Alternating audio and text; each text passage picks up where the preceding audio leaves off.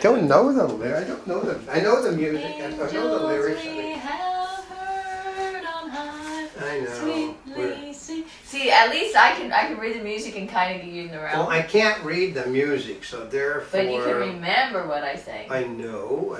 I can't read the bloody music. I know. Isn't this the funny I part? can write, but like I said, I can go. But I can do this.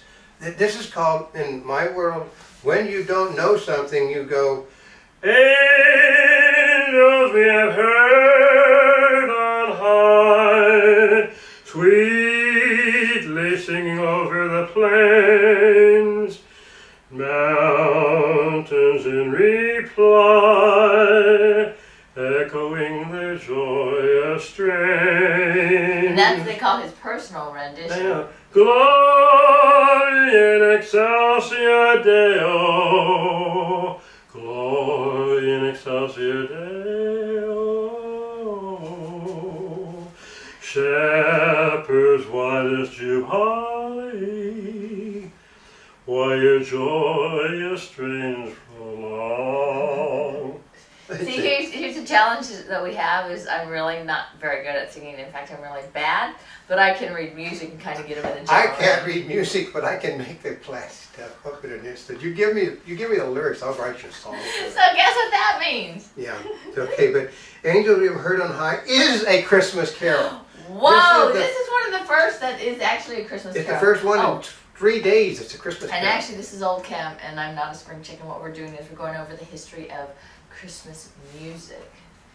Not always intended originally for Christmas. But people don't understand. But okay, they said this is the most religious holiday known to man. No, it's not, folks. It's a bloody pagan holiday that's been corrupted. They don't even have the date of birth for Christ right. It was set on that day because it consulted with pagan stuff, folks. They don't know actually when Christ was born. They picked it for holiday reasons. I know. The song commemorates the story of the birth of Christ found in the Gospel of Luke, which the shepherds outside Bethlehem encounter a multitude of angels singing and praising the newborn child. The words of the song are based on the traditional French carol known as Les Anges dans nos champagnes, literally, basically, angels in our countryside, composed by an unknown author in Languedoc. The song has received many adjustments or alignments, including its most common English version was translated in 1862 by James Sadwick, the Roman Catholic Bishop of Hexham. There's an awful lot of stuff from England and the East Coast of this country. You know, I think a lot of it is because, remember when the Pilgrims came over here from England because of religious persecution, right? They brought with them their traditions from England to the United States. Yeah. Right? So a lot of these, if they were English origination, they were just brought over here at that time. Yeah, and then we changed them to fit ourselves. I mean, okay, Angels We Have Heard on High is the most commonly sung to the hymn tune Gloria, as arranged by Edward Stephen Barnes. The most memorable feature is chorus.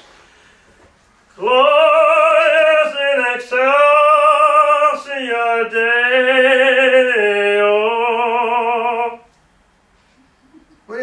We don't really know the music. You basically, I don't know the music stuff. Where the crowd vow, "Oh, glorious," is sustained through a lengthy raising and falling. Oh, basically,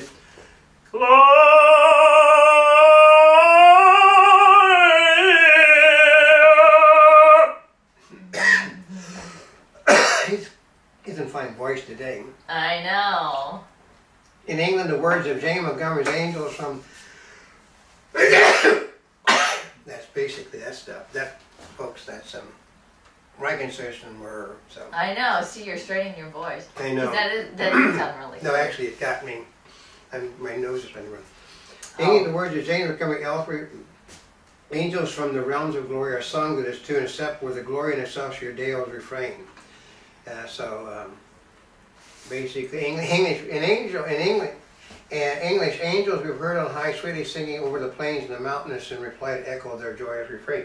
See, this is really kind of interesting because now I want to go back and look at the different songs. Yeah, because what happens is, depending upon what country it came from, the lyrics are changed entirely. I mean, this is just page after page.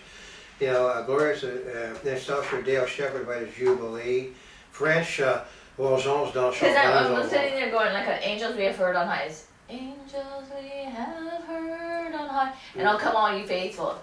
They have Oh, Gaelic. come all I have, ye So to me, it's entirely different. I have English, French, Gaelic, Portuguese, Spanish, German.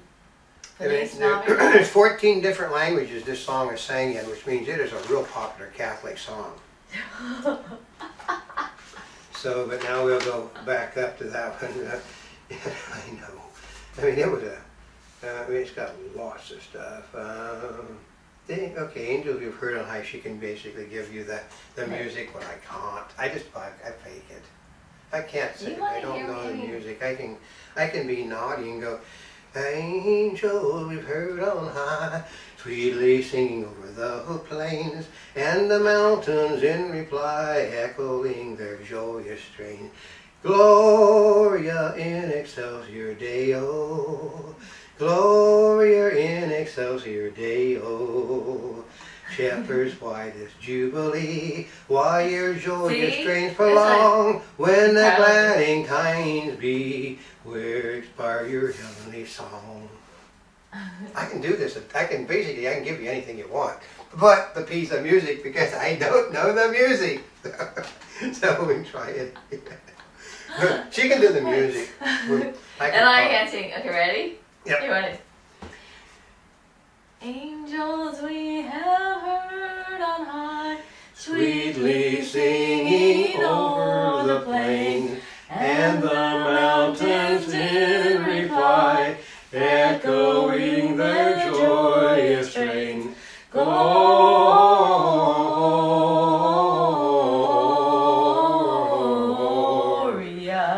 in excelsior Deo. Gloria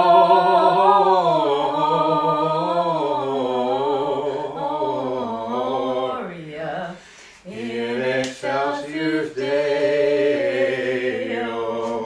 Isn't that a good one? So, see? Can you tell? Because he's like following just. I know. I basically I used to make my living as a floater in Hollywood. See how good. Which means I did not have a clue what I was saying. I would show up on the set because actors are notorious for not coming in if they get a better job. I show up and they say, "Okay, you're doing." But see, they're actually seeing you sit there and do it. It's just like a fraction. Yep. I can.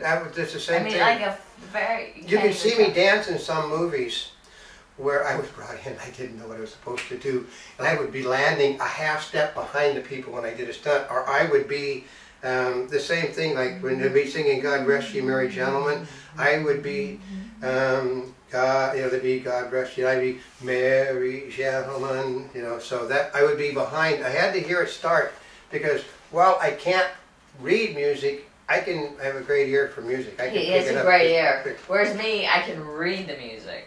Yeah, so what we got next is God Rest Ye Merry Gentlemen, which, like so far, I think that was the last one. Was that all three for the day? I actually did one more. No, that was... Okay, I may have done. I think I've done them already. No, that's, okay, actually, you know how it's live. Okay, we're going to go start. This is what happens when they're not in separate files. Well, no, I don't put them in separate files. There. Day 4 music. That's Day 4 music is Angels We Have Heard on High. Which is what we just did. Okay. We did that one. Angels We Have Heard on High. Mm-hmm. Lyrics, Gloria Excelsior. I'm trying to find everything. So. This is how you really know it's live. And God Rest Ye Merry Gentlemen. Oh, that's the one we're getting ready to do, wasn't it? Mm-hmm. Okay, so God Rest Ye Merry Gentlemen. Actually, what happened was I didn't. See, you're getting thrown off because you put them in a different order. Because before, what they did is we were talking about the history of the music, and so then afterwards, the lyrics were at the end. Now they flipped it, so the lyrics are at the. You're going. Huh? Okay, here it is. Because what happens is the bloody thing is 22 pages long of lyrics is what it is. So I think what I've ran out of thing, I've got an empty space. It's live, folks. I mean, we could do. God rest ye merry gentlemen. La la la la la la la la la. But it's also you want to read it, so then I won't. You can go. And it is an English traditional Christmas carol. This one is. Melody is in the what? The minor That's two mode. Christmas carols out of 6. And it's published by William B. Sandys in 1833, although the author is unknown. Like so many early Christmas songs, this carol was written as a direct reaction to the music of the 15th century church in stories behind the best-loved songs of Christmas. However, in the as yet earlier known publication of the carol on a circa 1760 broadsheet, it is described as a new Christmas carol, suggesting its origin is actually mid-18th century. It appeared again among new carols for Christmas in another 18th century source. It's referred to in Charles Dickens' A Christmas Carol as at the first sound of God bless you, merry gentlemen, may nothing you dismay. Scrooge seized the ruler with such energy of action that the singer fled in terror, leaving the keyhole to the fog and even more congenial frost. Ooh, basically it's featured in the second movement of the Carol Symphony by Victor Haley Hutchinson. So now we go back up. The next one is going to be the problem, folks. Why is this a problem? The next one, because it's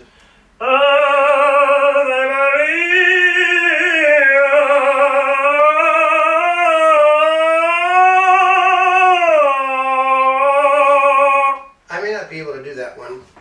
So okay, God rest you, merry gentlemen. Okay, Do you know how that one goes? God rest ye merry. God rest ye merry gentlemen, let nothing you dismay. Remember Christ our Savior was born on Christmas Day to save us all from Satan's power when we were gone astray. Oh, tidings of comfort and joy, comfort and joy. Oh, tidings of comfort and joy. In Bethlehem in Israel, this blessed babe was born, and lay within a manger upon this blessed morn, to which his mother Mary did nothing to take and scorn. See, you can tell. Tidings of comfort and joy, comfort and joy. Oh, tidings of comfort and joy. Okay, when I would do the movie stuff, I would basically, while they're doing the first sentence, the first few things so I could get caught in, I would be, and then I would actually, the voice would come on.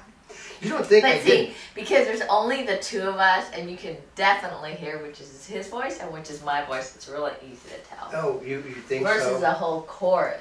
You know, this is the problem. This is the problem with, okay, Ave Maria is actually meant to be sung in Latin. It's not really meant to be sung in English. Well, the lyrics are totally really different.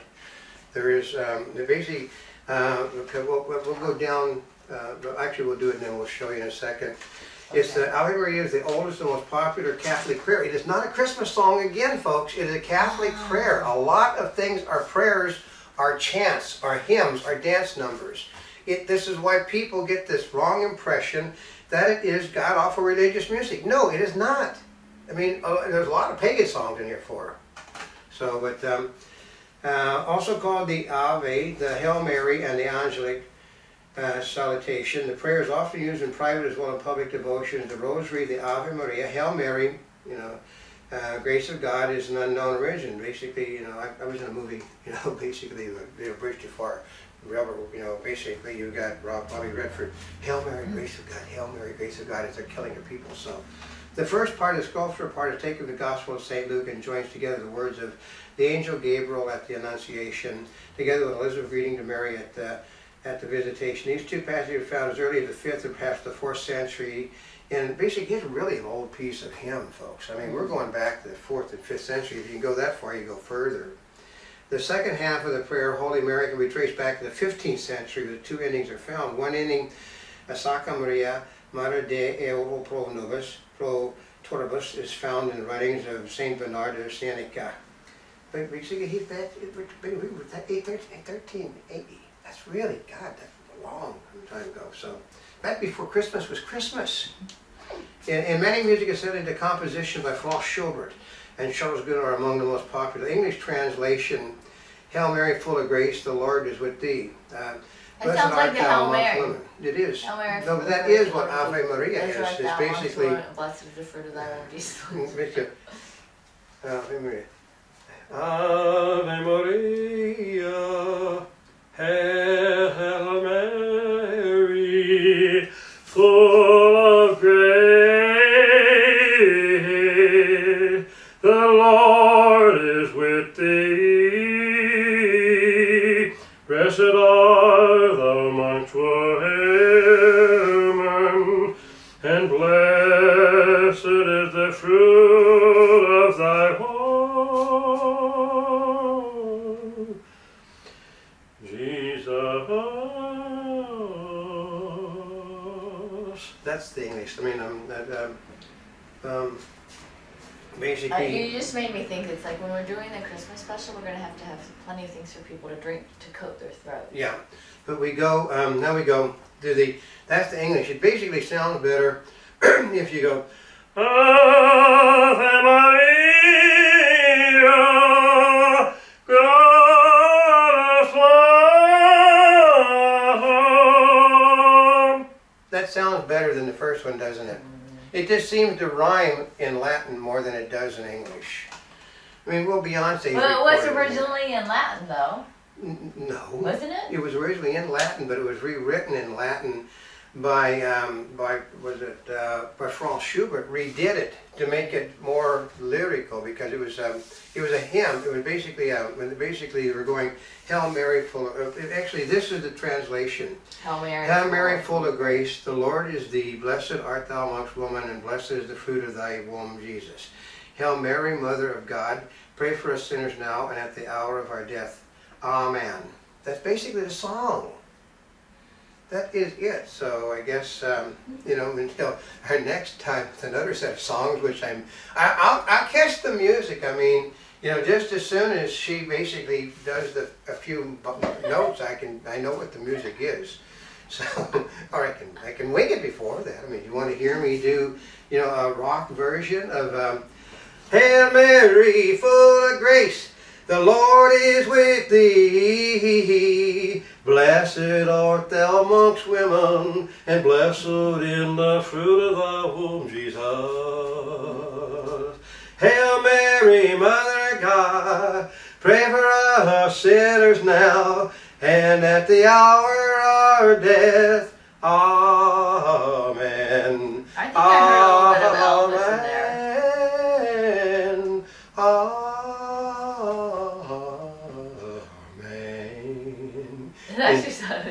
Until tomorrow, this is Old Cam. And this is Not a Spring Chicken. We're here yesterday, today, and tomorrow. For more information, you can go to www.montybubbles.net on the net, or our more commercial site, www.mbnnewsvideoweb.com.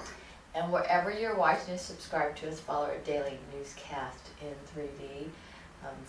Let's see, like us on Facebook, follow us on Twitter, pin us on Pinterest, because we are, of course, in all those different locations on Monty Bubbles, but also for Christmas Is, where we have a goal of reaching 1 million tweets about what Christmas is to you by Christmas Day. And it's either we want you to tell us what you like about it or dislike about Christmas. It's a neutral thing. We want both sides of the issue. That's how you learn. You don't learn from what people like. You learn from what